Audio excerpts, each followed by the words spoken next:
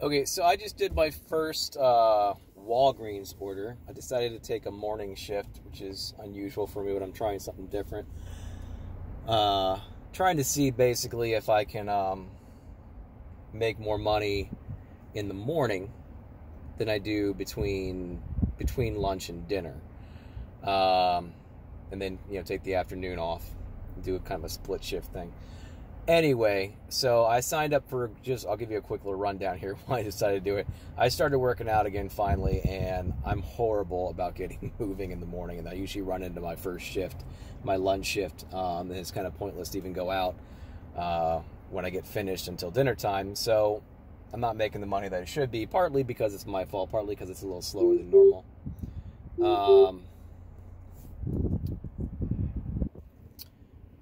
And anyway, if you notice, I'm in a different car. I'm in a rental car. Somebody hit me. I don't know if you're paying attention that well to my videos if you're watching them.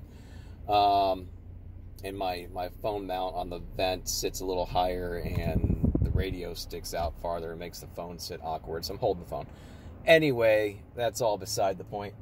I first got a Walgreens order probably a couple weeks ago, and it said red card. I'm like, this is probably like Instacart, where I got to actually go in and shop, or Postmates, when they do like a BP 7-Eleven or a CVS type thing. I got to go in and actually shop for it. And I was like, I'm not doing that, because it was like 5-6 miles for $4. And I'm like, there's no way in hell I'm doing it. They probably can't even tip on the app to do that. For those of you who've done it already, then obviously this video is not for you. But this is for people who are kind of on the fence about taking certain orders. I still don't take Walmart orders because I don't think I've gotten more than 50-60% tipped after the fact on the Walmart orders, because obviously Walmart, you can't tip through the app. So I was like, okay, if it's only $4, they can't tip through the app. They probably don't even understand it's Doordash if they're doing it. They're probably ordering offline, click delivery, and expecting a Walgreens employee to come drop it off. So I'm like, I'm not doing it. I got another one probably, I don't know, a little while later, and I'm like, yeah, I'm not taking it because it still wasn't worth it. Well, anyway, I'm on this morning shift. Okay, I started about 9:30, and it hasn't been bad, but it's been sort of steady, at least on DoorDash. Grubhub gave me one order, and then, of course, that restaurant, their tablet wasn't working properly, so I unassigned it and called Grubhub, obviously, to make sure that they know what's going on, so the order doesn't get passed around. Actually, they were making it anyway, so I unassigned it. I wasn't going to wait an extra 10 minutes, especially because I had a double DoorDash to go pick up. Anyway, so Grubhub hasn't gone off at all since that one, about 10 o'clock-ish. So it's 11:16 right now, so about an hour or so ago. Took that double DoorDash, and then I'm driving, and it goes off for the Walgreens for $10.25 with a total of it was like 2 to 3 miles and 4 items. I'm like, that's fine. I can handle that. I'm like, that's a pretty good price for that. I don't foresee any reason why I can't get this done in less than a half hour to make sure I hit my $20 per hour average per delivery. All right, which obviously $10 would be half an hour's worth of time. So I got the order at 10:52. I dropped it off probably about 2 minutes ago. It's 11:17 right now. So about 20 minutes max, okay, from accepting the order to completing the order. I'm not bad, okay. It was like 3 different women's deodorants and a pack of razors. That's all it was, and I'm not familiar with picking that stuff up, so I had to make sure I verified everything, to make sure it was right. So I stood in the aisle for about 5 minutes just to make sure I grabbed all the exact right stuff. It was very clear and concise, so that's pretty nice.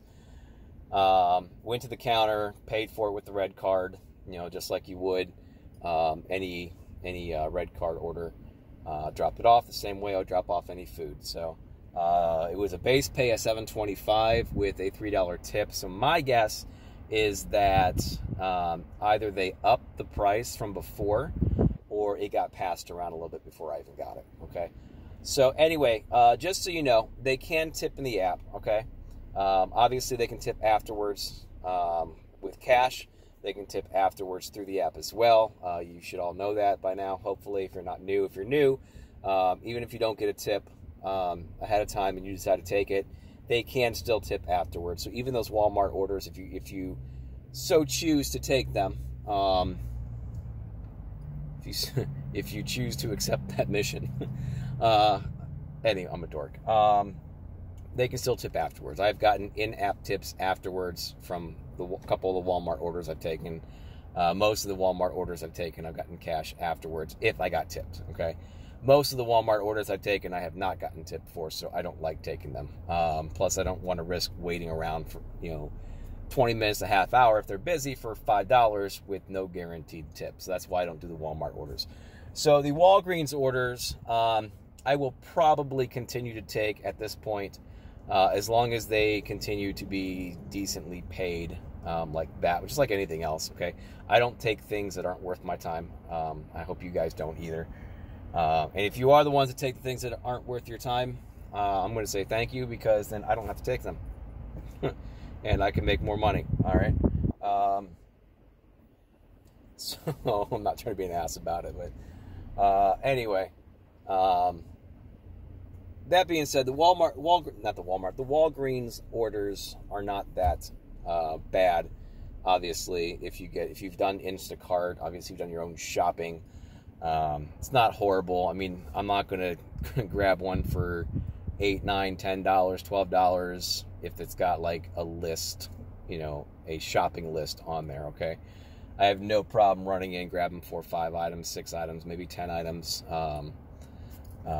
For the price. I would personally say on top of the mileage, so if you guys do $1 per mile, I always do, I try to figure it out to be $20 an hour per delivery, okay?